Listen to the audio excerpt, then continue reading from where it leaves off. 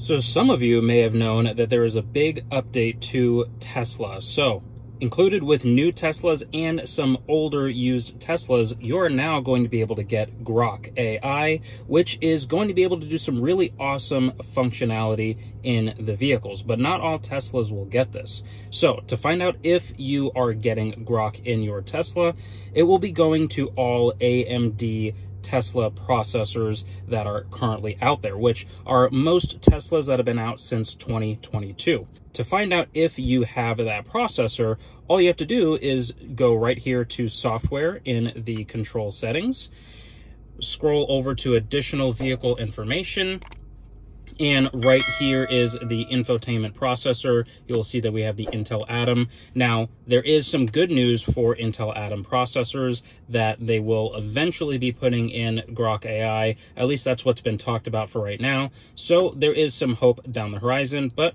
now you know.